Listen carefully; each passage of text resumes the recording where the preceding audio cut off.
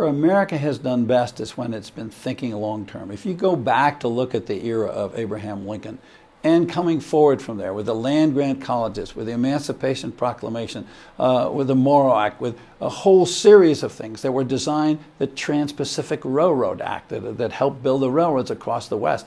These are things where they understood that if we invest big time now, we're going to reap the benefits for generations. And you bring it forward. Teddy Roosevelt did that again in the progressive era. They invested in building the inland waterways. They did conservation to protect the nature in this country. And then you move forward again, and you see it again in the 1950s when Dwight Eisenhower, facing Sputnik, facing the Russians, said, well, we got to get into space. And John F. Kennedy said, we'll have a race to the moon and we'll beat the world. And we did.